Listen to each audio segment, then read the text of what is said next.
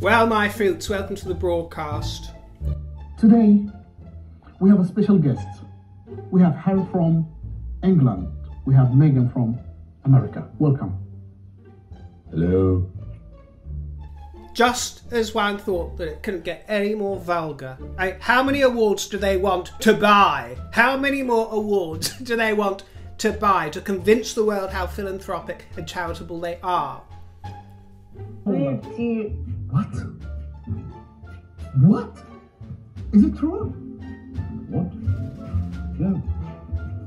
Yes, it's true. It's true. It seems to be never ending. That bugler is going to be running out of puff. That royal bugler from Montecito, that herald, that lick spittle.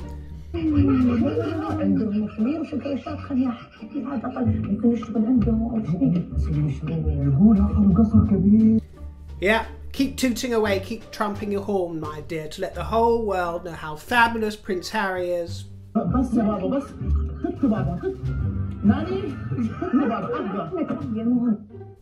Persuading everybody to take drugs and go into therapy, and how charitable and philanthropic the Duchess is. The true princess, the true queen. Ain't she wonderful? Anyway, we'll hold off on that for just a few seconds, because I want to begin with something a little bit more edifying. First of all, we have a new fruit in the basket in the form of Queen Alexandra here. Isn't she wonderful? Isn't she glorious? Truly queenly. I found her at the vintage fair for £6. Going for £6 she was. No one wants Queen Alexandra anymore.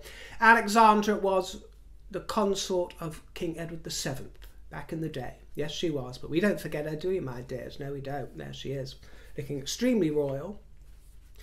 And today is the first day that King Charles's portrait will appear on all standard Royal Mail stamps. Yes, from today. And it is unique. Our stamps are unique in that only the image of the monarch is needed, and we don't write the name of the kingdom or the nation on our stamps, not our regular stamps. I'm sure on a few editions, special editions there might be, but we are quite unique in that the monarch's head is all that is required. And as you've seen, Charles personally approved his images, and he wanted no regalia, no laurel, no crown, no fuss. The bad news is that the cost of the stamps has gone up. First class are up 15p as of yesterday to £1.10, and second class stamps are up by 7p to 75 pence. Over £1 now for a first class stamp. Would you believe it? £1.10. But the post office will continue using up their existing stock of the late Elizabeth for the time being. But you'll gradually begin to see them coming into circulation from now on. And by the way, I'm glad I mentioned making sure and checking that you've subscribed to my channel if you wanted to be subscribed. I was quite overwhelmed. About 1,000 of you, over 1,000 of you, clicked to subscribe when I mentioned that at the beginning of the last broadcast. And many of you told me you found yourself unsubscribed or hadn't realised that you weren't subscribed, and over 1,000 just within a few hours subscribed. So I guess, although I don't like channels that are continually going on in every broadcast, subscribe, blah, blah, blah. So you will not find me doing that, no matter how effective it is. You won't find me doing that very often, but now I've seen that it can yield some fruit, then I will be doing so every so often, but not enough to get on your nerves, I hope. So onwards to this grifting, this further announcement of another award. It is pantomime. It is pantomimian, my dear. Meghan, the Duchess of Sussex, will receive the highest honour of a Women in Vision award from the feminist icon, Gloria Steinem, at a gala in New York next month. We're all going to be so excited for that, aren't we, to watch her swanning in there. And you can grab a ticket. It's only $1,500 for a ticket, or if you want a whole table, that's a steal at 15k. 15k a table. For global advocacy to empower and advocate on behalf of women and girls. Do you hear that, ladies? It's on behalf of you that she's been advocating all these years. Remember when she changed the world by writing off to, what was it, Fairy Liquid? The washing up detergent people.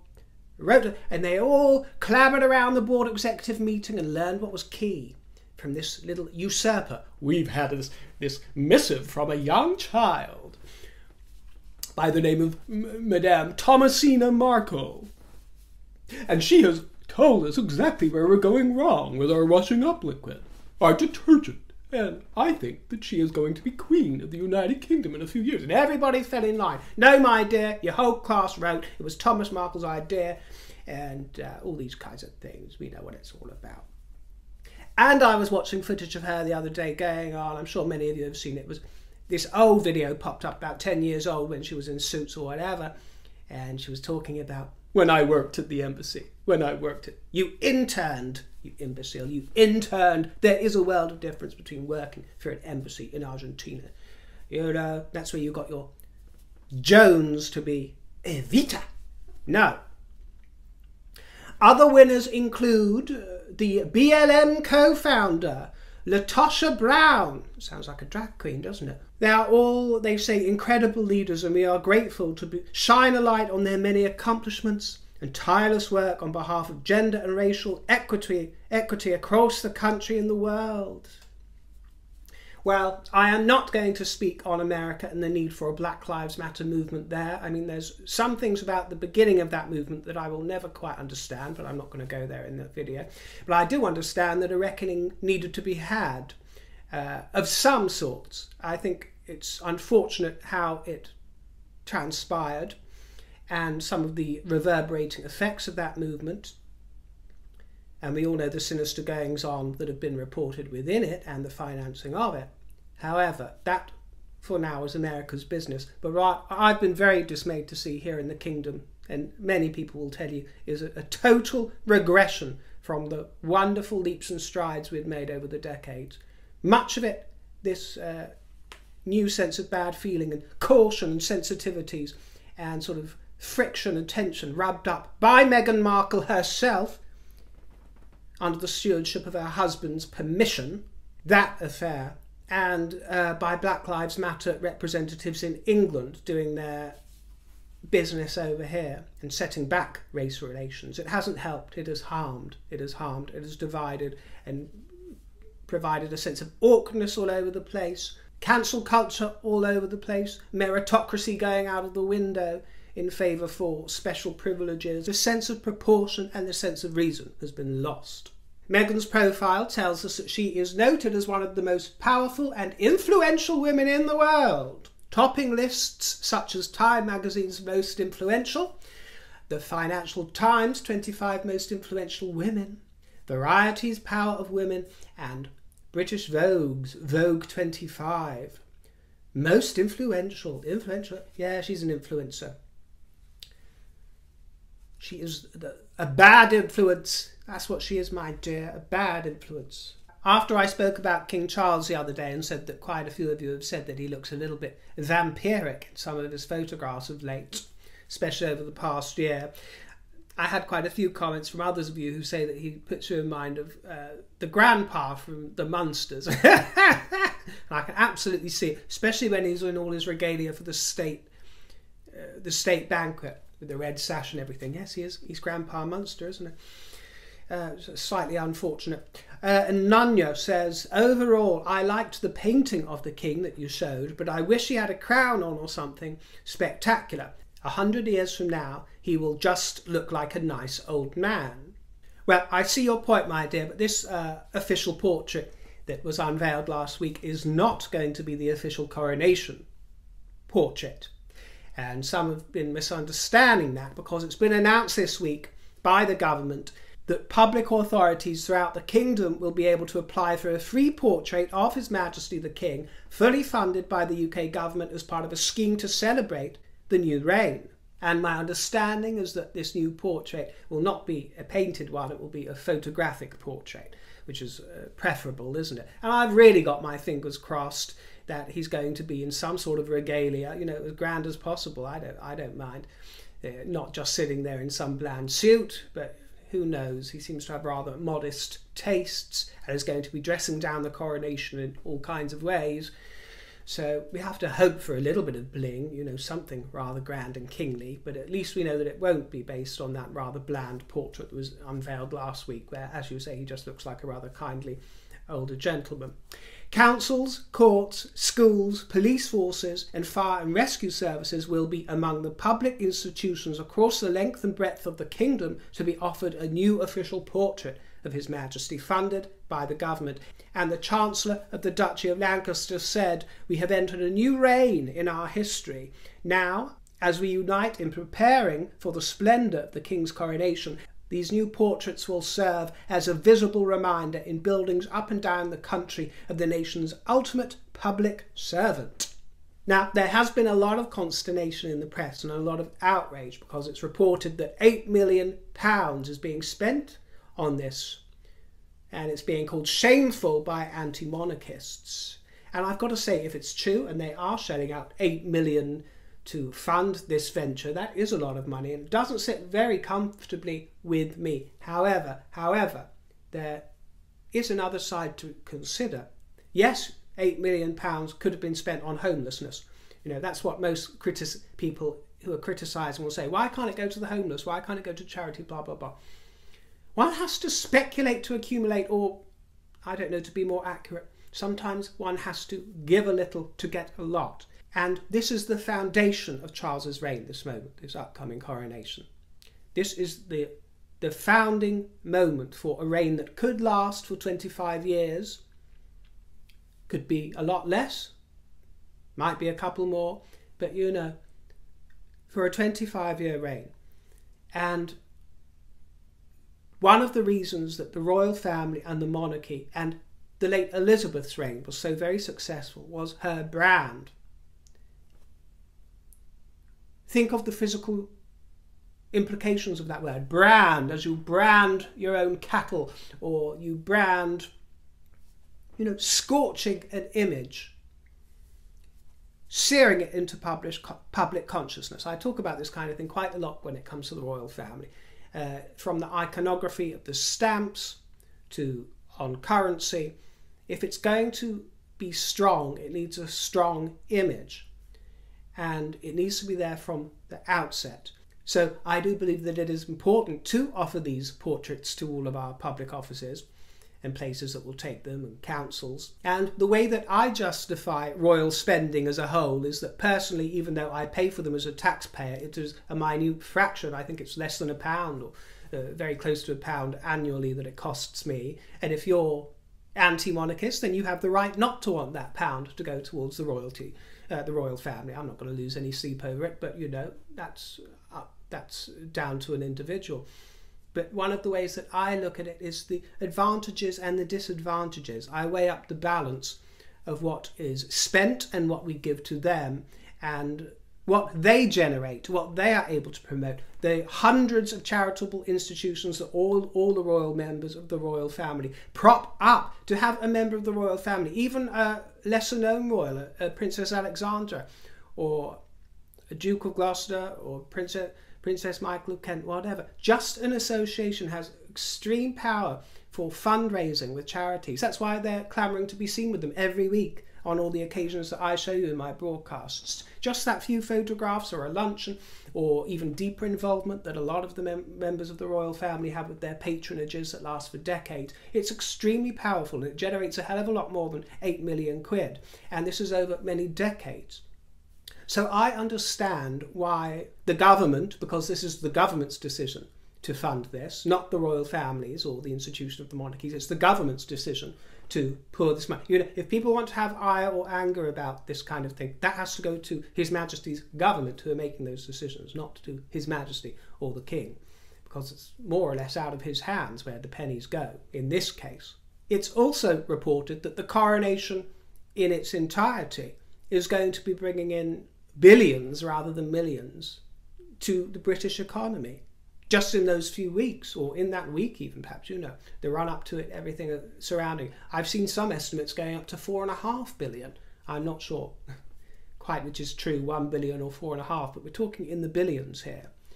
So we have to think of that maxim that Queen Elizabeth lived by, which was one has to be seen to be believed. And this kind of imagery is extremely important.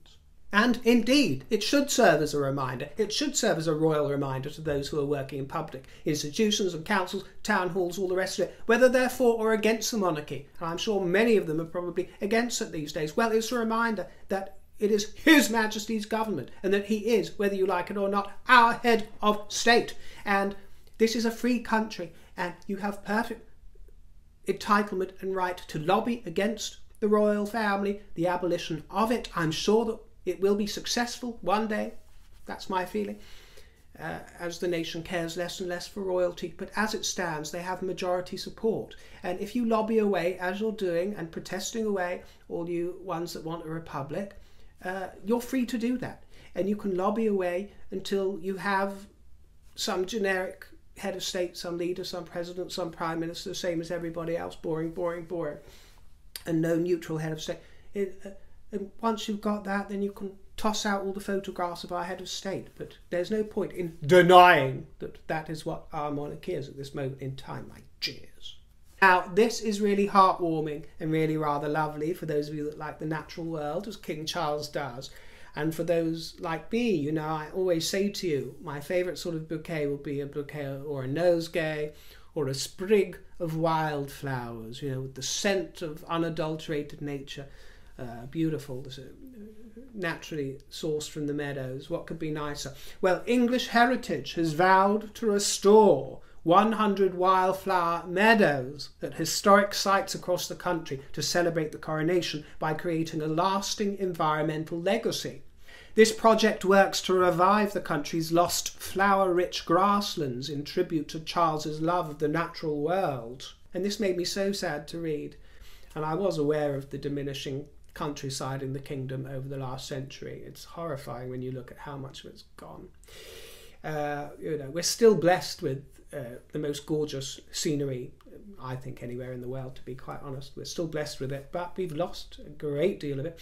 97%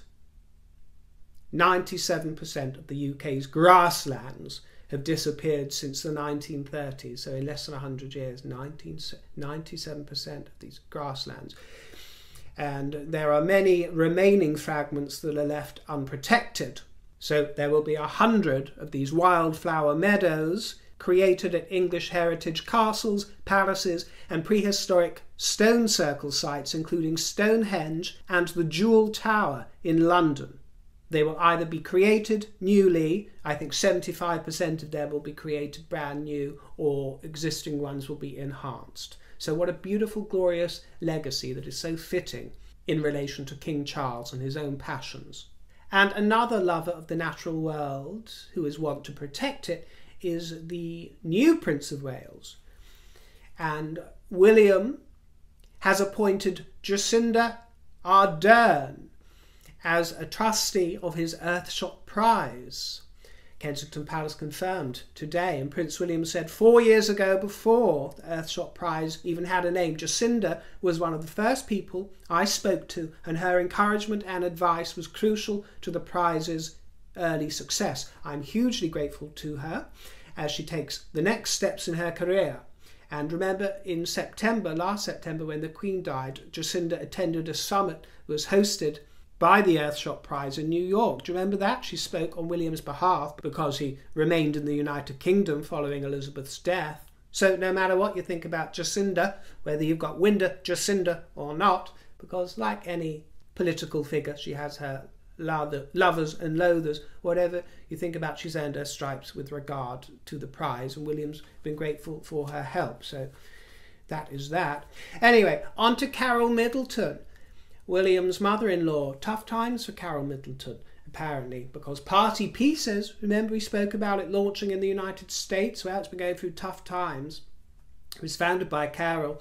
It seems that she's appointed Interpath to advise on strategic options, which could include a sale or outside investor funding. That's a shame, isn't it? Everybody loves Party Pieces.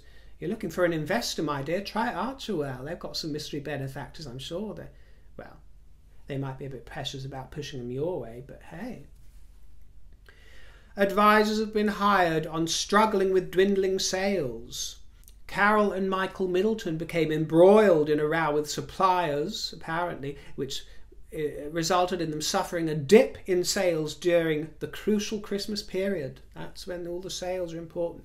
And a spokesman said, "We're working with our advisors to secure additional investment which will help support the business as we look to embark on the next phase of our growth plan." Well, it's her party pieces, and she'll cry if she wants to. And now to the subject of the most intriguing lady, otherwise known as Fergie the Lurgy. She was touting her wares with Ryland Clark on Radio 2 last week, you know, and she wore that pink PVC tablecloth again. At the age of 63, she wore velvet slippers emblazoned with a crown. Her book is going to be adapted for television, you know. The most intriguing lady. I think I should play the role, don't you? I think they should cast me. I can dye the locks raving red. Get my toes sucked. The most intriguing, really. That'll be me. And also, she's going to be on Loose Women today. And she was on This Morning with Holly and Joel. For those of you in the kingdom, Joel Dommett, or whatever his name is. Useless presenter. Yeah, he's competent at hosting silly sort of karaoke shows, but they drafted him in to temporarily replace Philip Schofield while he's off, and it just blows my mind how incompetent he is. It's another part of this dumbing down culture, which is why I'm mentioning it. He is not capable. They should have a rota of people that can go off the ground running for that prime position job. He just sits there with those teeth and occasionally comes out with something completely unnecessary. It was painful and embarrassing to watch. Painful and embarrassing. And no, I don't want the job. I'm not after it. But I could literally waltz in there now and do 10 times better than he could next to Holly Willoughby. 10 times better. I digress. Of course, they tried to sneak in some questions about the Harkles, and as usual, Fergie just mumbled stuff and nonsense. She's never going to reveal anything worth revealing. She just wants eyes on her to sell the book. She said it's Beatrice, Eugenie and I, sort of on the subject of Prince Andrew as well. She said, "We're a family unit. My girls stand for service. They stand for holding and maintaining very, very hard jobs, and they're mothers and they're public figures, and they do charity work. They're extraordinary examples of princesses out in service," which is what their grandmother taught them and what I taught them, with humility. And I actually agree. By and large, I think they're both fantastic, especially Beatrice, but both of them are fantastic. And they've been through a lot over the last few years. Anyway, so she says that, "So I think the York family symbolises no judgment, kindness, and moving forward. To make people sit up and go, stop all this believing what you read. Walk forward as a unit. Remember, I've been through difficult times, and Andrew has always stuck by me." Well, very good. You know, she goes on this is a shtick. She goes on this kindness rant whenever she's asked any awkward questions. I believe in kindness. I believe, you know. Sometimes you've got to be cruel to be kind, Fergie, my love. And sometimes you've got to kill him with kindness, my dear. Princess Hughes is getting huge, and her bump was on display with Jack Brooksbank at a wedding in Mayfair. At 33 years old, she wore Veronica Beard, a Max Mara camel coat, which was very nice, an M2M Atelier crossbody bag, and a thick, ugly headband. And this will be her second child, following little Augie. Augie, Augie, Augie. Oi, oi, oi. We love little Augie Porgy. And also there was Cressy Bonbons. You know, Harry's ex? Yes, Cressy Bonbons. She was in attendance at this gathering. And usually arrived emerging from a traditional red London bus. And old Jackie Brooksbank, he wore his usual affable grin and a yellow tie. And the press have been making much about Fergie's partying lately, because she's always gadding around town, isn't she? Always gadding around Mayfair, having a splendid time at all these private members' clubs, yes, because she's got a crash pad just next door, hasn't she? With her new £4.5 million Muse house in Belgravia, my dear. And she's always having the time of her life in her slippers, tiptoeing around Mayfair, trotting around. Harry's, Oswald's, Mark's, Maison Estelle, Annabelle's, and Lulu's, yes. Well, they're going on about the fact this could be setting her about 10,000 a year for membership. I wouldn't imagine that she pays her own membership fees, my dear. I mean, I've been to some of these places. I don't pay. The very idea of paying for a subscription, my dear, honestly. You go as a guest or you get invited, you know, if you're in the know. I personally think it's vulgar to pay. To pay. I've never queued in a nightclub queue, and I've been to thousands of nightclubs, my dear. We either know the DJ or the curator of these events or the people behind the scenes or those in the industry and get on the guest list. If I wasn't on the guest list, you see these people snaking around the block at nightclubs. Snaking around the block, I'm sorry.